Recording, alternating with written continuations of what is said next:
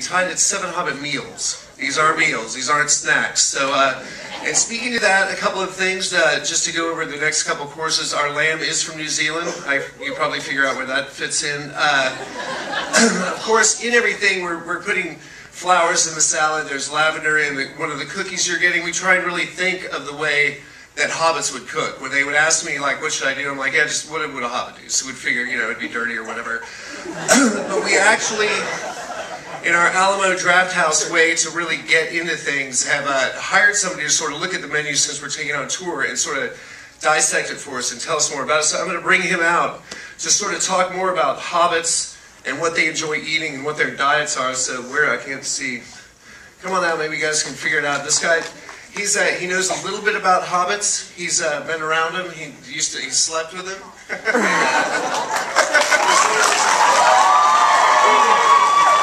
Hi, y'all. I know a thing or two, Just one or three about hobbits. Hey, have y'all had, how many meals have you had thus far?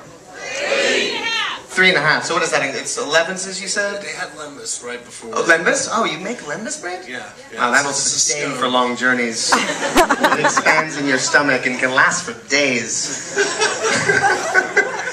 Excellent. Yeah. Depending on the recipe, I don't know. We make a little scone. We just that's want to go awesome. British with it, so yeah. It's Wow. like a lemon cherry scone. That is so cool. Yeah, I gotta come out for this meal because I haven't even looked at the menu. I know. Well, hopefully you'll get the chance. Like I was telling them, we'll whatever. So the only question I have for Elijah is, where in the Shire do you get the best pipeweed?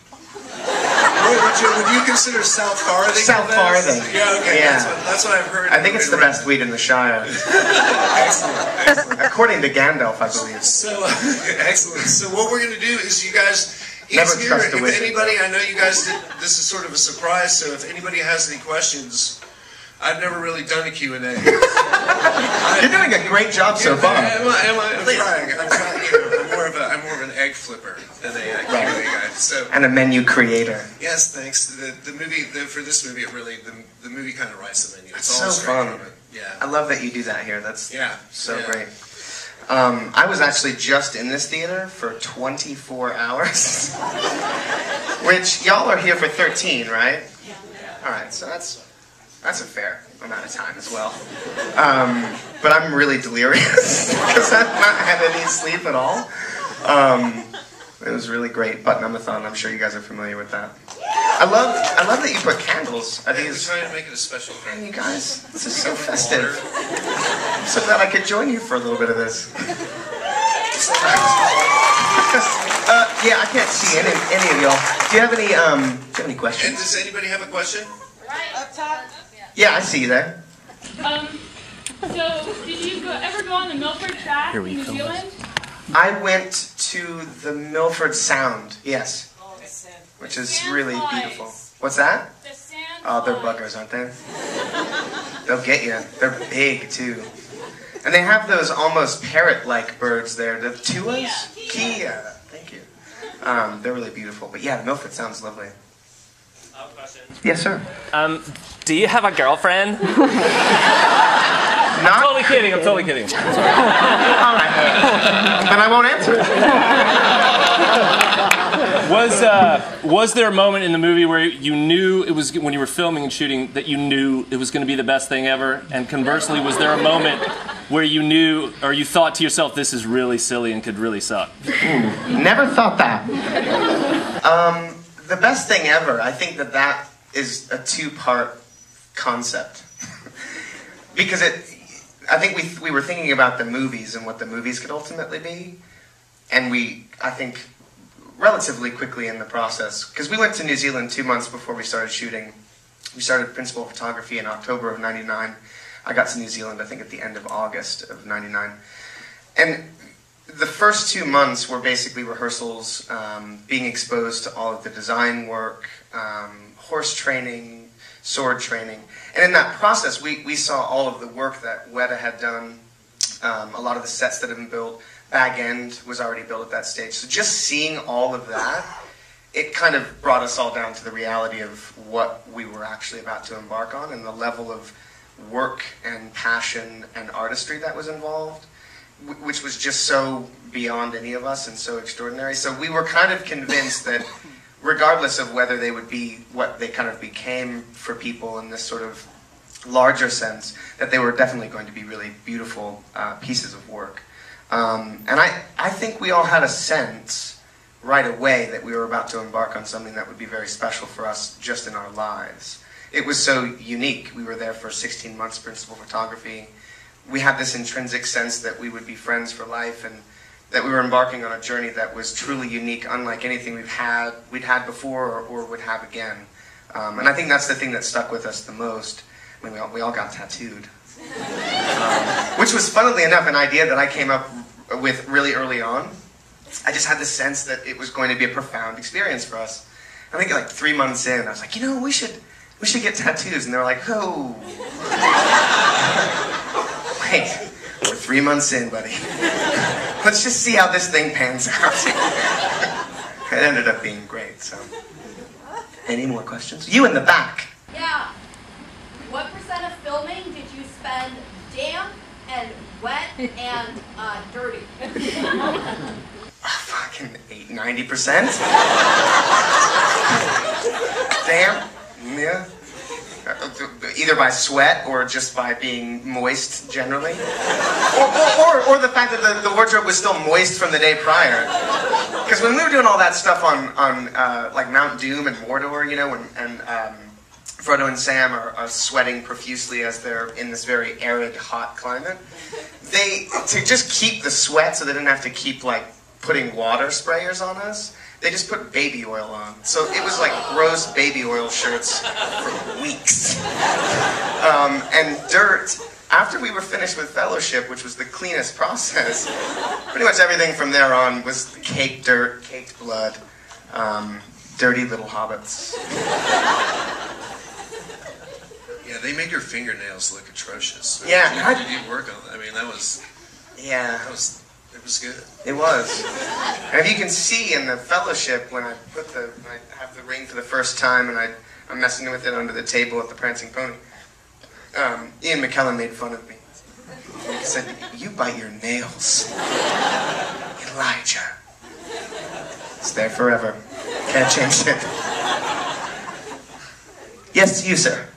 Did you steal any props? I didn't steal anything. I have a few things. I've got there's a map in Bag End that there's a panning shot of the main living room in Bag End. And I think they actually kind of pan relatively closely to it. It's a map of Middle-earth that was taken from The Hobbit, so it actually has, what's the dragon in The Hobbit? Thank you. Good audience to ask these questions. So Smaug's in the right-hand corner. It was actually taken from The Hobbit, so I actually have that map framed, which is really beautiful. I have the ring. I have a pair of probably molding Hobbit feet. I haven't checked in a while. I don't know how well the silicone's going to last. And I have a pair of ears. I've got Sting. Sting. We'll take a couple more. Yes, sir. I know in the commentary you said that you played Tig a lot. One of your favorite games. Right, the made-up game that Dom and Bill later told me was made up, that I fully believed was real.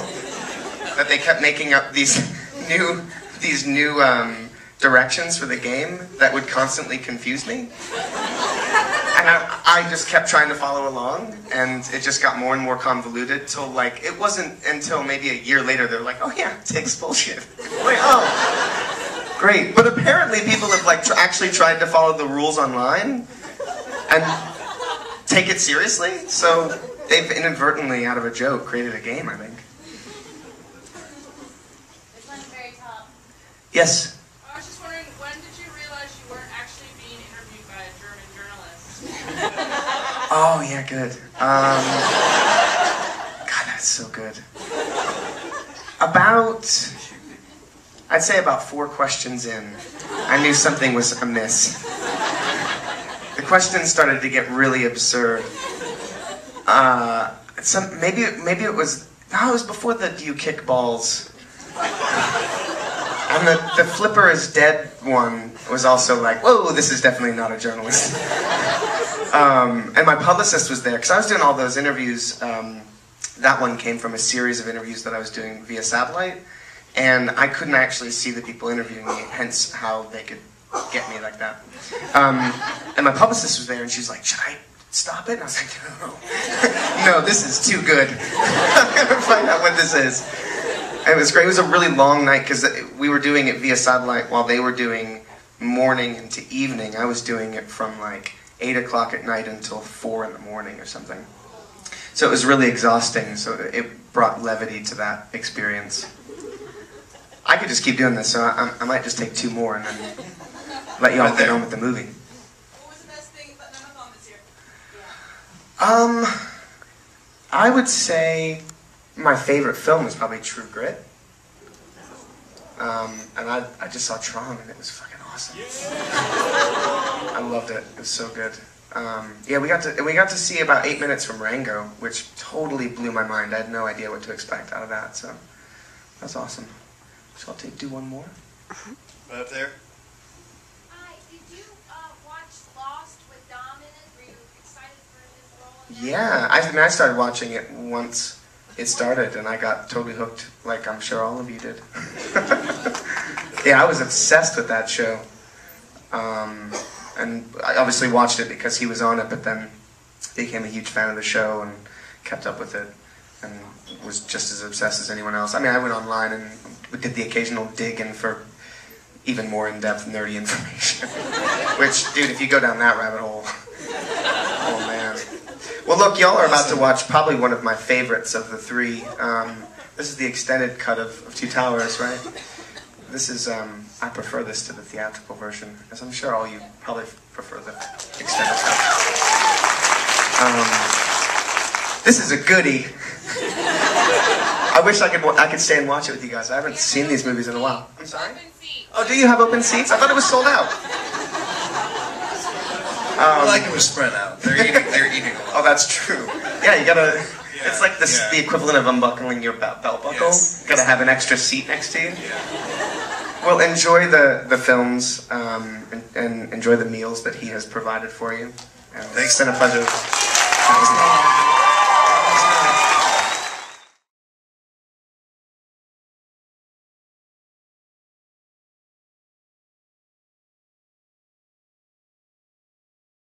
Me.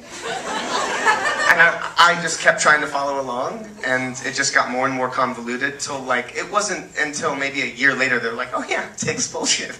Like, oh, great. But apparently people have like actually tried to follow the rules online and take it seriously, so they've inadvertently, out of a joke, created a game, I think. This one's very top. Yes?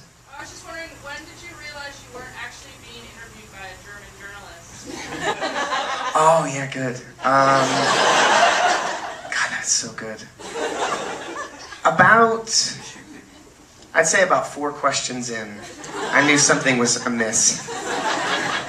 The questions started to get really absurd. Maybe it was, no, it was before the Do You Kick Balls? And the Flipper is Dead one was also like, whoa, this is definitely not a journalist. And my publicist was there, because I was doing all those interviews. That one came from a series of interviews that I was doing via satellite, and I couldn't actually see the people interviewing me, hence how they could get me like that. And my publicist was there, and she was like, should I stop it? And I was like, no. No, this is too good. I'm going to find out what this is. And it was great. It was a really long night, because we were doing it via satellite while they were doing morning into evening. I was doing it from like 8 o'clock at night until 4 in the morning or something. So it was really exhausting, so it brought levity to that experience. I could just keep doing this, so I might just take 2 more and then let you all get on with the movie. What was the best thing about the marathon this year? I would say my favorite film is probably True Grit. And I just saw Tron, and it was fucking awesome. I loved it. It was so good. Yeah, we got to see about 8 minutes from Rango, which totally blew my mind. I had no idea what to expect out of that, so that's awesome. So I'll do one more. Right up there.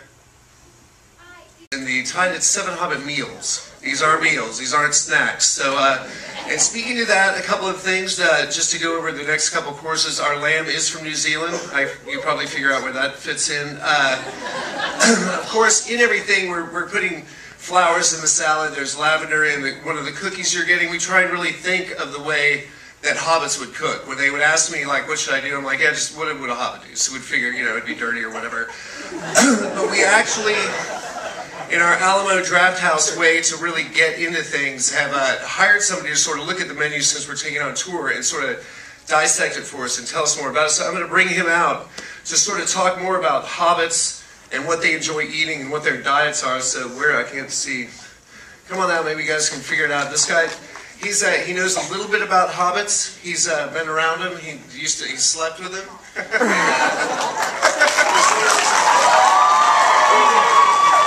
Hi, y'all. I know a thing or two, Just one or three about hobbits. Hey, have y'all had, how many meals have you had thus far?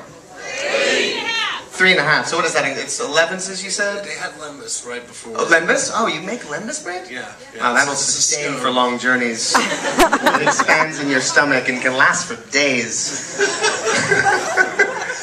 Excellent. Depending on the recipe, I don't know. We make a little scone. We just that's sort of go awesome. British with it, so yeah. It's Wow. like a lemon cherry scone. That is so cool. Yeah, I gotta come out for this meal, because I haven't even looked at the menu. I know. Well, hopefully you'll get the chance. Like I was telling them, we'll whatever. So the only question I have for Elijah is, where in the Shire do you get the best pipeweed?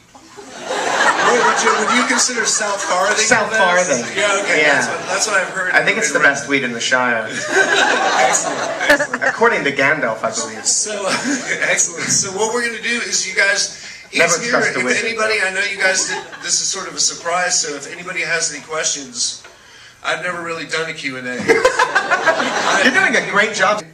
The first 2 months were basically rehearsals, being exposed to all of the design work, horse training, sword training.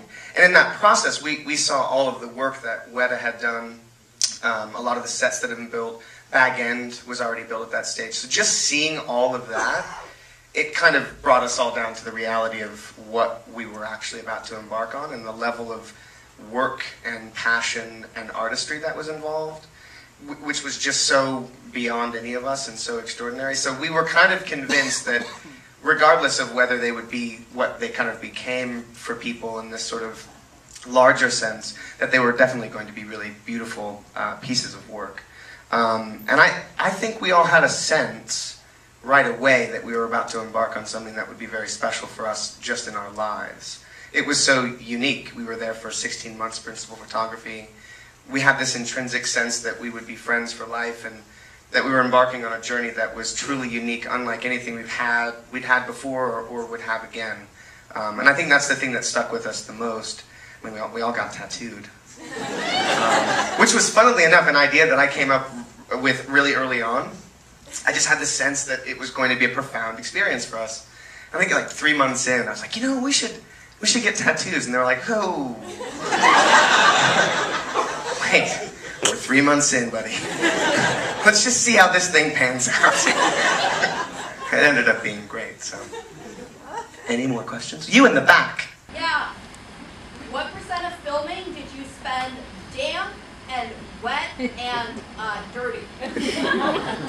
Fucking 90%. Damn. Yeah. Either by sweat or just by being moist generally, or the fact that the wardrobe was still moist from the day prior. Because when we were doing all that stuff on like Mount Doom and Mordor, and Frodo and Sam are sweating profusely as they're in this very arid, hot climate. To just keep the sweat so they didn't have to keep so far. I'm trying. I'm more of an egg flipper than a Q&A guy. So. And a menu creator. Yes, thanks. The movie for this movie, the movie kind of writes the menu. It's so fun. Yeah. I love that you do that here. That's so great. I was actually just in this theater for 24 hours, which y'all are here for 13, right? All right, so that's a fair amount of time as well. But I'm really delirious because I've not had any sleep at all. It was really great. Button-a-thon, I'm sure you guys are familiar with that. I love that you put candles. I think We're it's, trying to make it a special thing. man, you guys, this is so festive. I'm so glad I could join you for a little bit of this. Yeah, I can't see any of y'all. Do you have any And questions? does anybody have a question? Right up top. Yeah, I see you there. So, did you ever go on the Milford Track in New Zealand? I went to the Milford Sound, yes, which is really beautiful. What's that? The sand. Oh, they're buggers, aren't they? They'll get you. They're big, too. And they have those almost parrot-like birds there. The tuas? Kia. Thank you. They're really beautiful. But yeah, the Milford Sound's lovely. I have a question. Yes, sir. Do you have a girlfriend? Not Totally kidding. I'm totally kidding. all right. Then I won't answer it.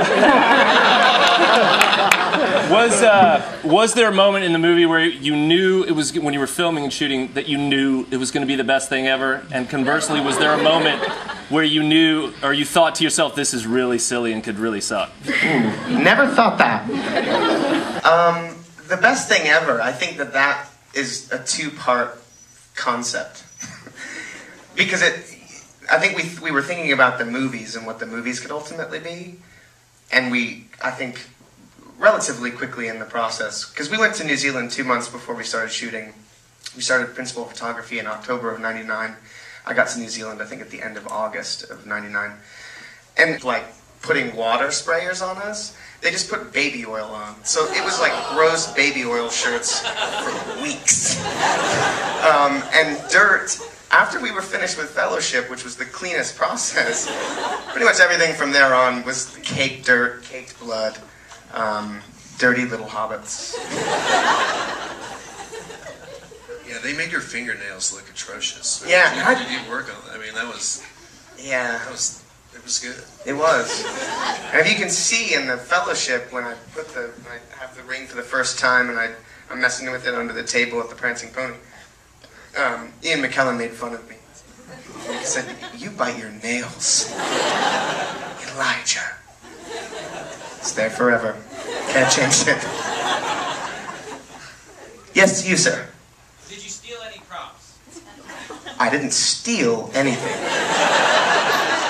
I have a few things. I've got there's a map in Bag End that there's a panning shot of the main living room in Bag End. And I think they actually kind of pan relatively closely to it. It's a map of Middle Earth that was taken from The Hobbit, so it actually has, what's the dragon in The Hobbit? Thank you. Good audience to ask these questions. So Smaug's in the right-hand corner. It was actually taken from The Hobbit, so I actually have that map framed, which is really beautiful. I have the ring. I have a pair of probably molding Hobbit feet. I haven't checked in a while.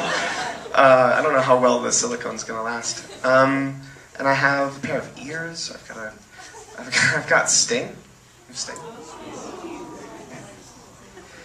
We'll take a couple more. Yes, sir. I know in the commentary you said that you played Tig a lot. One of your favorite games. Right, the made-up game that Dom and Bill later told me was made up, that I fully believed was real. That they kept making up these new directions for the game that would constantly confuse